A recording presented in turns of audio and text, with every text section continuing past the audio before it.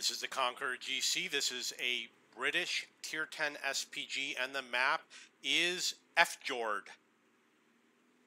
So most of my American and British vehicles say Hunter on the side, and they've got that little pirate emblem. And the reason why I do that is because of my philosophy when playing the game. I hunt down the enemy. And, you know, if I just do it because I get bored playing. It's something that I started doing many years ago. I was playing, I'm going to get 3,200 damage in this game.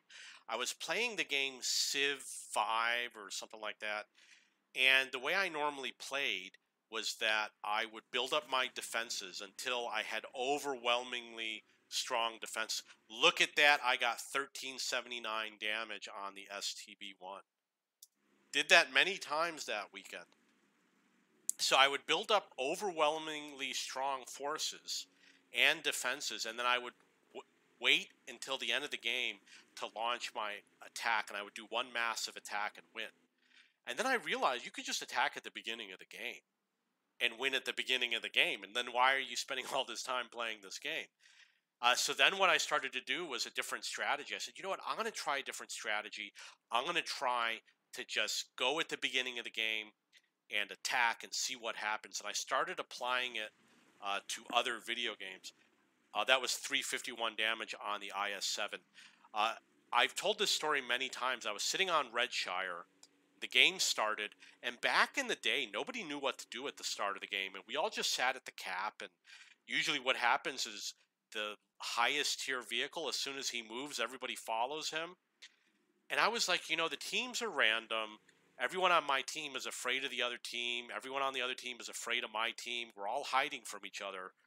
Why don't I just run out and see what's out there? And I started doing that, and I started learning to hunt the enemy down, which is why I have Hunter on all of my tanks from English-speaking nations, and the pirate logo, obviously, for the same reason.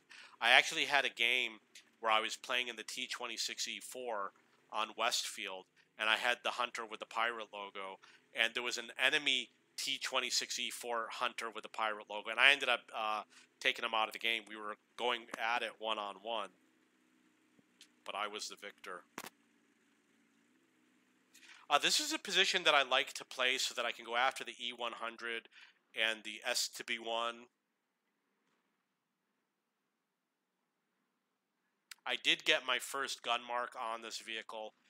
I had to make some changes. I had to go after medium tanks instead of heavy tanks, high hit point tanks instead of low hit point tanks, like no more one-shots. I got 413 on the Kronwagen. One thing that I discovered, you know, since they nerfed it, it used to be you could one-shot any vehicle, but when they nerfed it, I believe it was in 2018, you see there's an EBR next to me.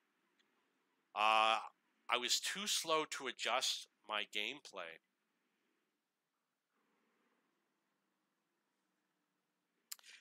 You know, it does make sense to go after heavy tanks because they're slow, they're bigger, they stay grouped together, easier to hit, hard for your allies to damage, so you're doing your allies a favor. Scores 3-3. Oh, I nailed him for 313. I love the FV215B183.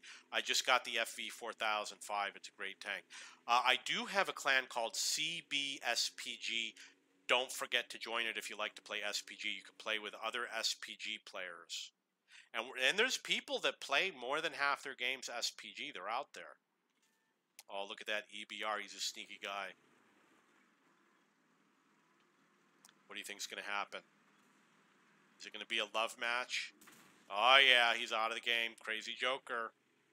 He lost 328 hit points. And I pushed him just for the heck of it. Scores 6-5.